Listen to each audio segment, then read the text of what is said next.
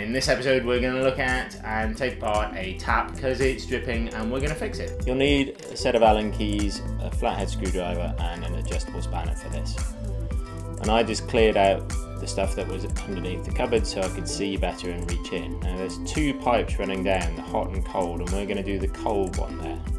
And that's what you need the flathead screwdriver for, just gently to switch off the water.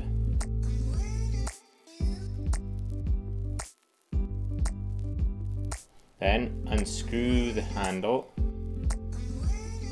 and with an adjustable spanner you can gently undo the old valve. It'll come out with a little bit of water as long as you switch the water off properly, and then you just put the new one in and gently screw it back in. Don't force this if the thread isn't going in, and then just hand tight. Then with the Allen key, tighten up the little screw again, the little grub screw, try the handle, make sure it's alright, and then screw back the handle. And when you turn the water back on with the valve underneath, you should find that the water works.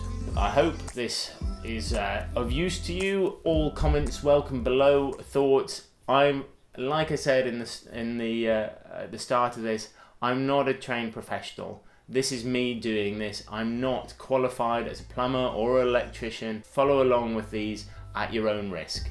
That's it for this episode. I will see you next time. Bye for now.